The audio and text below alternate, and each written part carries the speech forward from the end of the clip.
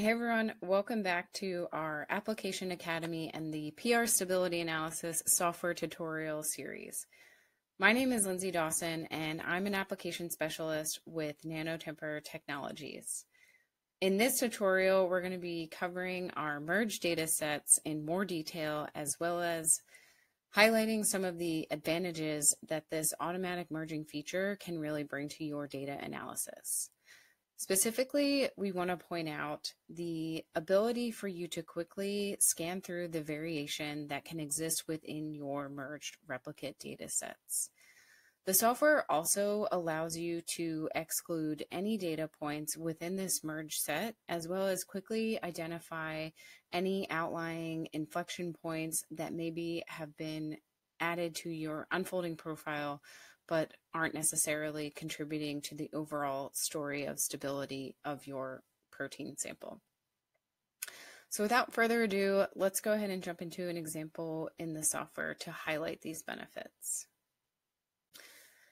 So to pick up where we left off from our display options tutorial, if you remember, we were looking at a set of 16 different proteins run in triplicate over the course of 2 days, and we were just looking at the day 1 data set. Now, to highlight the ability to look at this variation in our large merged replicate data sets, let's go ahead and add in our day 2 data set. To do that, we can navigate over to the left-hand menu option and select the top button, which is our analysis data. So when we click that, we see a flyout menu appear that actually lists the data set that we've already uploaded, which is our day 1 PR therm control file. We'll simply click Add Files to add in our day 2 PR therm control data set. Now, we mentioned that the software is automatically merging those replicates and carrying out statistical analysis on that replicate merged set. Now, the way the software is doing this is that it's pulling the annotations that you've directly input into the PR therm control file and merging based on those specific annotations.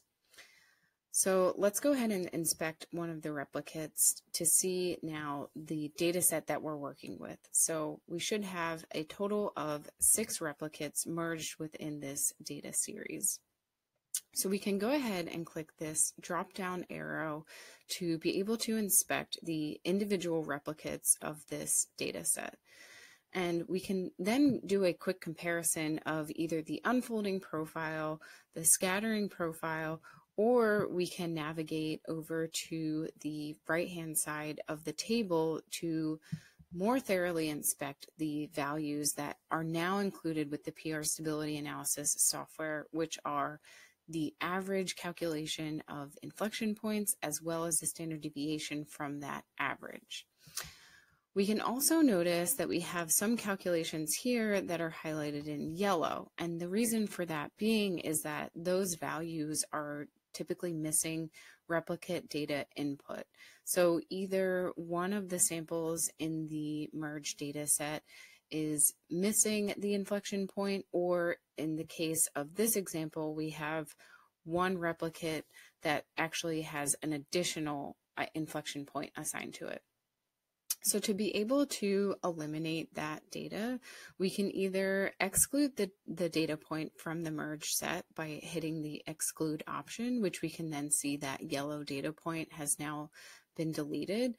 Alternatively, we can leave the data point in the set and simply remove that inflection point by selecting remove markers. Now, I do want to come back to the annotations and how the data is automatically merged. So we can see that there's several annotations listed here. And if you run into the issue where your data is not automatically being merged, you have the option of editing this annotation and then selecting the way in which your file is merged automatically. To do that, you click on Merge Sets and then select the specific annotation columns that you want included to be able to carry out that merge analysis. So that does it for our merge data sets. I hope you found this tutorial helpful. Please let us know if you have questions, and please feel free to join our Explore community to interact with your fellow PR users. Thank you.